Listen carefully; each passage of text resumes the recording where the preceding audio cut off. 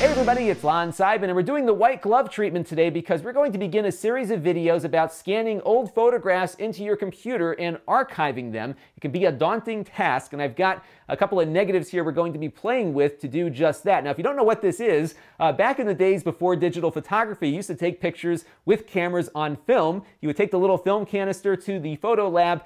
They would develop that film for you, make you a set of prints, but also give you back these negatives. And these are what they would use if you wanted to make an enlargement. So a lot of times I would go and get my 3x5s or my 4x6s, find the pictures that I wanted to make bigger, bring the negatives back, and they would give you larger format pictures. And this is really, if you're going to be archiving your old photos, the best way to do it, because you're going to pull out the best possible quality image you can get, which is what is captured on these little strips of film. And this video is being sponsored by a company called LaserSoft Imaging, who are the makers of SilverFast, and their software is designed to do exactly what we're about to do. Before I knew them, I did a review of their software as part of a scanner that I was looking at from Plus Tech, so you can check out that video linked above. But in this video, we're not reviewing the software, I'm showing you how to use it. And I actually believe very truthfully that their software is the best choice really to do what we're going to do here as far as correcting and archiving negatives. It is a bit daunting though, because this company has been around for probably about 30 years or so since people have been scanning digital images. They were kind of at the forefront of this entire industry. So there is so much stuff in this software that it'll take us weeks to go through all of it, and it might just do that to get through everything. So in this video, I'm going to show you just how very quickly you can get going with it and how really inexpensive this process can be. And the scanner we're using today is a Canon 9000F Mark II that LaserSoft Imaging lent to the channel for this video. This scanner plus their SilverFast ASE software should run you less than $200. And this is a flatbed scanner, so it looks just like any other flatbed scanner you would play with, but they also give you a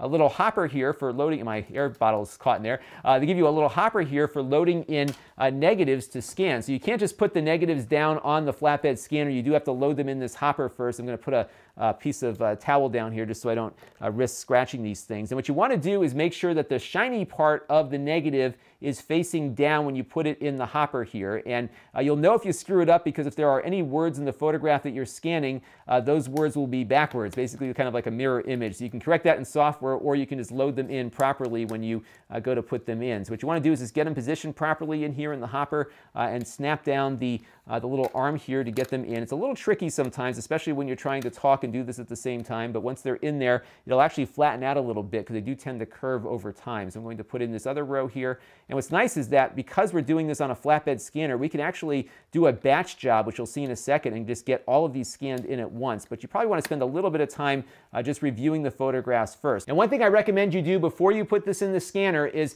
look very closely and make sure there's no dust resting on any of the negatives. And if there is, the best way to get it off is with a little squeeze bottle, something like this that just blows air out. I do not recommend using those compressed air bottles. That's the worst thing you could do, because you don't want to shock these negatives with very cold temperatures, which those things tend to shoot out. Sometimes the propellant comes out with them too. So you just want something you can squeeze. There are better ones than the one I have here, but this is a good example, saying you can just blow the dust off the surface of these negatives, because these things are very tiny images, really. They're very small squares of images that are captured on these film layers here, and you will pick up anything that's attached to them with the scanner, because we're going to be scanning these tiny little squares at a very high resolution. So it's very much like blowing up a photograph back in the old days. You should also make sure that the surface of the scanner is also clear of dust as well. And once you have all of that taken care of, just close the flatbed and we can begin the scanning process. So I'm going to switch over to my Mac here, and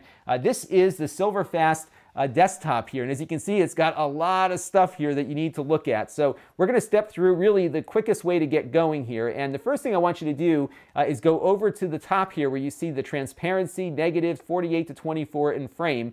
So what I'm going to do is just show you how I have this configured. So we are using transparencies, which are negatives. If you were using a print, you would just select reflective. So anything transparent, select transparency. We have negative selected, but you can also do a positive. So if you had, a slide, one of those little plastic slide things that are, basically film, but they are positives, you would select positive. But in this case, we're going to select negative because that's what we have here.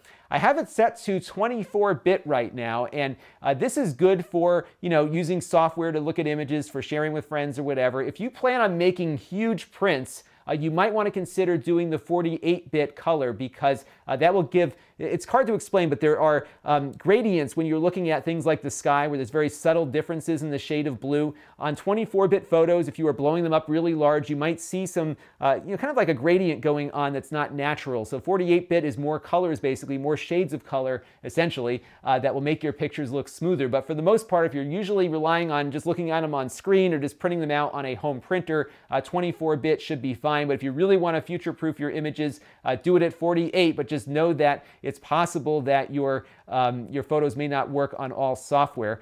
Frame here we're going to get to in a second after we begin our pre-scan, because this is actually the really smart way, a very quick way to get going with everything. So now you've got a very important decision to make, and that is what file format and at what resolution do you want to bring these photos in at. And this is a really critical decision, because even if you are just planning to have these images live digitally and be looked at on screens, remember just how much progress we've seen in the last 2 years or so on screen resolution. We've gone from sub HD displays to quad HD displays to 4K to 5K. Basically, our display technology is like doubling or tripling in resolution a year. So you need to make sure that your photographs are at a high enough resolution to be able to be looked at on these displays without them looking all cloudy or pixely or blocky and everything. So you really want to bring in the best possible resolution you can based on what scanner hardware you have, and pick the right file format to do it. So let's look at what our choices are there. I prefer the TIFF format, T-I-F-F. It has been around forever. It will likely be around forever. And what this is a lossless image format, which means that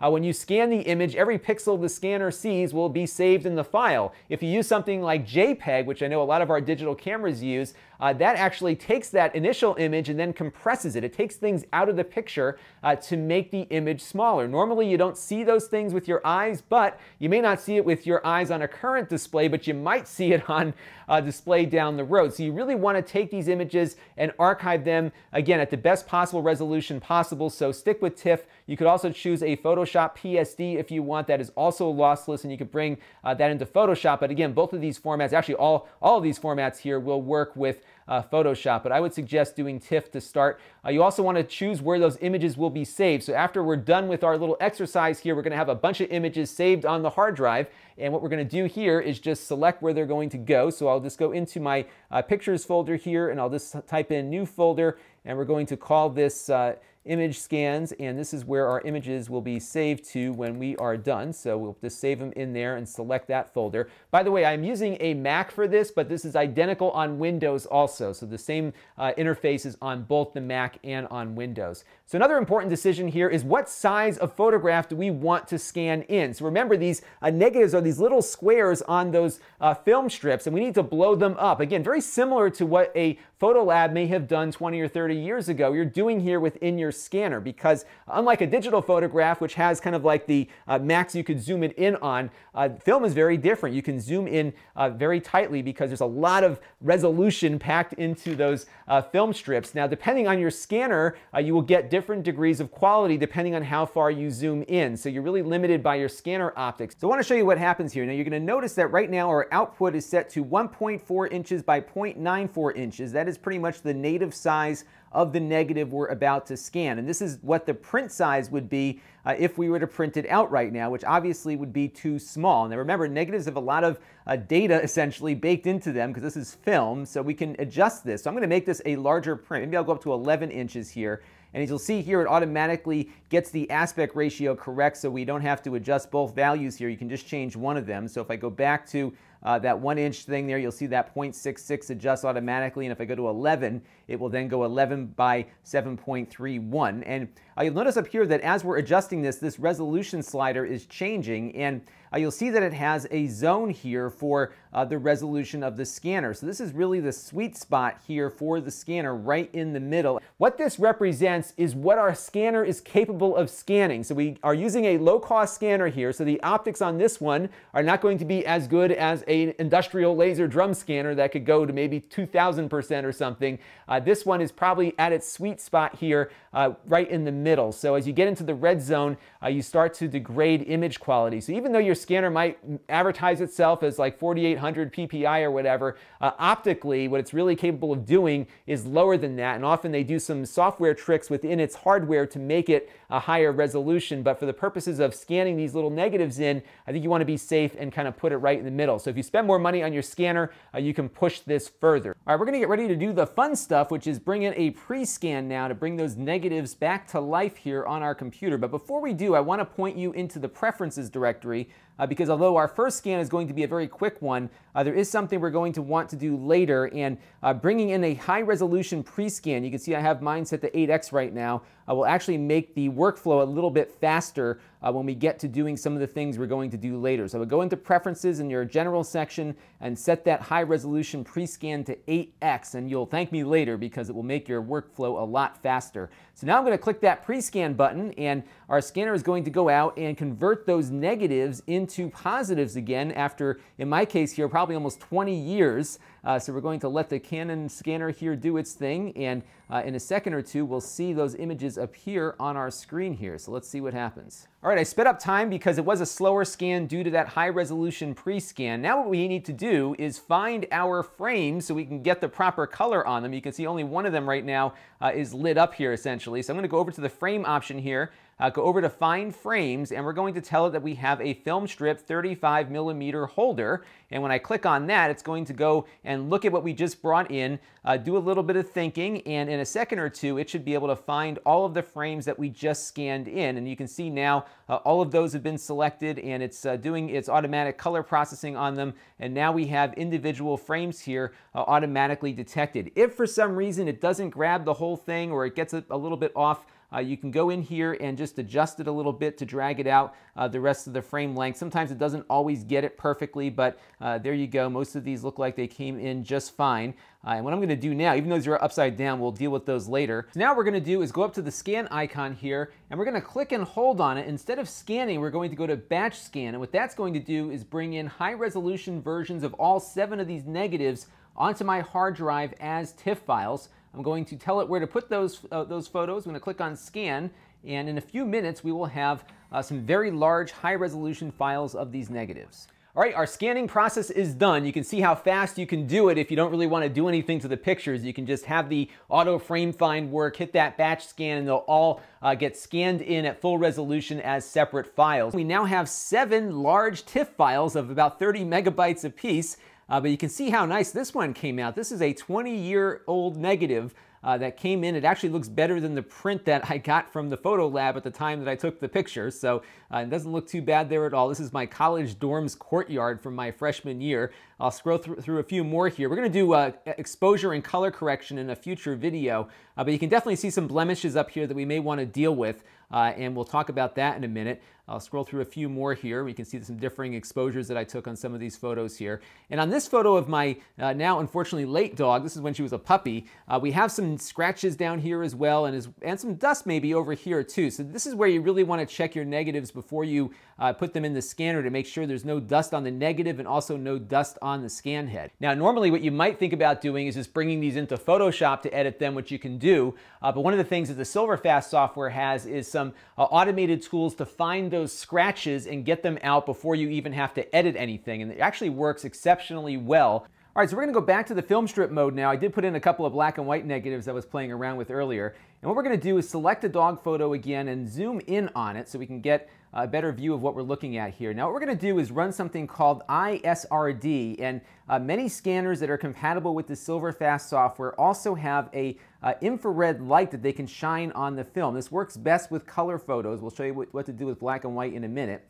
And when you click on that iSRD button, you're going to get a dust and scratch removal option showing up on your left-hand side navigation. What we're going to do here is click on the 1-to-1, and what this is going to do is pass over the image again now with an infrared light, and what that's going to do is find any of the physical blemishes that are on the film itself, and it'll correct those things automatically. And once this finishes, this does take a few, probably about a minute or two for it to go through. Once this finishes, we'll come back and I'll show you how to fine-tune this adjustment. Okay, our infrared scan is done, and I want you to keep an eye on a couple of things here before I implement the corrections. We have a spot here, a scratch there, another little scratch there. I'm going to go over into the corner here on the iSRD scratch removal area on our navigation panel. I'm going to switch this from original to automatic, which is basically the autopilot mode of this correction. And what it's going to do is look at what it got off the scanner and get rid of a lot of the things that it picked up with its infrared scan. So you can see there's a bunch of dust there. If I go back to the original image, you can see that it really does take care of a lot of these physical blemishes on the negative, especially the ones that are scratches that show up on there. So physical damage, it does a very nice job of correcting. You'll see an extreme example of that in a minute, but it really does do a pretty nice job here of capturing things that are problematic and removing them without having to do a lot of extra effort in another program. And that's kind of the advantage of using the software here. Now, there are some fine-tuning adjustments you can make with this also. So right now, this is in automatic mode. We're running on the AI Studio version of the software that gives us more options, but even on the SE edition, there are some fine-tuning settings you can do. So I'm going to switch this over into the mark mode real quick. And what this mode does is it shows you what it found in its infrared scan. So all these red lines and dots here are potential physical blemishes that were detected by the software. And as I adjust this detection meter down, you'll see those areas get a little bit finer or get a little bit more numerous because it gets a little less picky about what it decides is a blemish versus not. So if you are seeing your image softening up a little bit, you can go into this mode, adjust the detection settings, and see exactly what it finds so you can really make a fine-tuning adjustment. Now, more advanced versions of the software, like the AI Studio version we're running here, will have different options for greater fine-tuning. So on this one here, we have an option for this expert setting mode here, and this will give us some more fine-tuning for the image. So you remember I mentioned that you don't want to have a lot of these red dots around here. We really want to have just the areas that need correcting kind of being focused on by the software. So I'm going to turn down the detection level a little bit, and you'll see a lot of those red dots start to go away. But in the process of doing that, my scratch gets a little bit less red on it, and I want actually more red on that. So the expert settings on some of the more advanced versions of the software will give you some additional options to play with here, including the size of the detection area. So you can see as I'm moving this defect size lever over, it's filling back in that scratch. So we're able to not impact too much of the rest of the image here, so we can kind of adjust this down a little bit more perhaps and get everything just the way we want it. I can also extend this too and make this a little, have it cover a little bit more real estate on the negative also as we're doing that. So you can really start fine-tuning things when you get into the mix of all of this with a more advanced version of the software. So when you really start getting serious about this, this might be something worth considering. You also have, and I'll show you this in a different mode in a second, the ability to mask off certain areas too and have different areas treated differently than others in order to really get this fine-tuned to the way you want. And those are some of the advantages of going up to more advanced versions of the SilverFast software. All right, here's a little before and after. The before is on the right, the after is on the left. You can see here it got rid of a lot of the things that it found in the photograph, and this is just with the automatic settings that you'll see on the SE version of the software. So that scratch here is pretty much gone on this side. All that dust and stuff is gone too, as is that big spot in the middle between her ears. Even a scratch on her head there was taken care of as well. So this really does the best with the physical scratches, but it's also very effective at dust also. Pretty much anything that infrared scanner can pick up, it will make an effort to adjust and save yourself a lot of time in the post-production side of your photo processing. I also wanted to show you an example of a really damaged negative that is really benefiting from this infrared repair. So if I click on that one-to-one like we did before, you can see just how much stuff when you have some real physical damage beyond just dust that it's able to pick up and correct when the negative is really damaged. So it does a pretty good job here, as you can see, getting rid of a lot of things that it can detect on the surface of your negative. All right, now I have a black and white negative loaded up because we're going to try the software scratch detection, and the infrared version is not compatible with black and white negatives because it has a high silver content and the scanner really can't detect anything with the infrared light, so we have to rely on software. Now you're going to see there's a big scratch here, not on my beloved Ford probe here from 1993, but on the negative itself. And I'm just going to go ahead and turn on the correction here so you can see how well it finds it and gets rid of a good chunk of it actually. And if I go into the mark section here, you can see now that it is actually seeing mostly just that scratch, a couple other little artifacts here or there, but there are some things we can do if we really want to just localize this.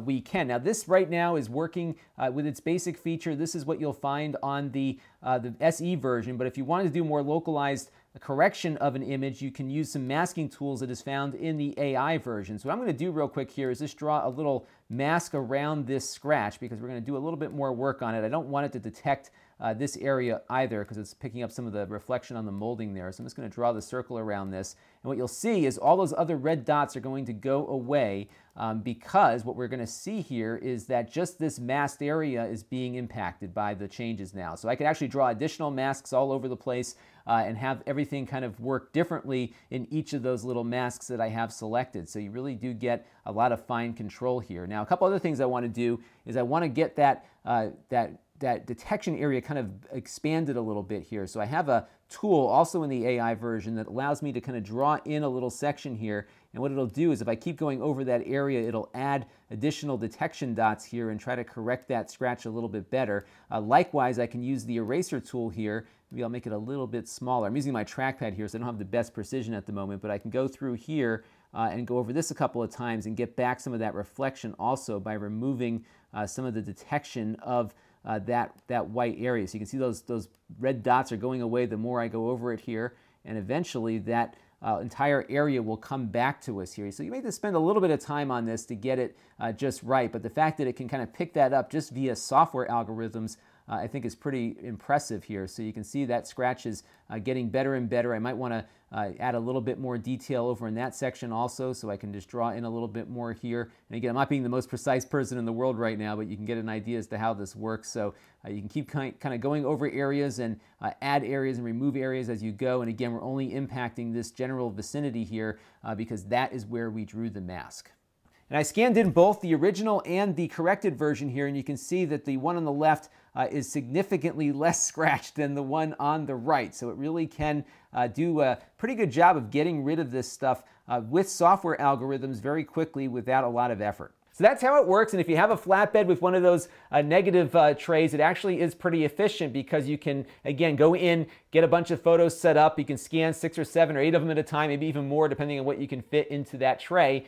Start it up, let them scan, come back when it's done, and you'll have all your images ready to be loaded into your photo software for further editing or for archiving. So pretty efficient there. So it's not all that expensive, again, to get it in the door. So you can go up to the AI version, which I believe is $299 to be able to get that masking feature and some of the other fine-tuning settings for doing all of those software-based corrections. But you really can do a lot with the entry point as well. And I really do like the efficiency, again, of having that flatbed taking care of multiple images at the same time insofar as scanning them in and working on them. So it's a little bit faster than loading them in individually, which is pretty nice. So that is our initial introduction for the ingest. We're also going to be looking a little bit more at color correction using SilverFast. I think we're going to bring on somebody from SilverFast to kind of walk us through some more advanced features of the software moving forward. So we'll be looking at that. And then I think we'll also do something on archiving and storage, because I asked a lot of people what they were doing to store their photos, and a lot of people are still just putting them in folders and not actually using anything. So we're going to look and see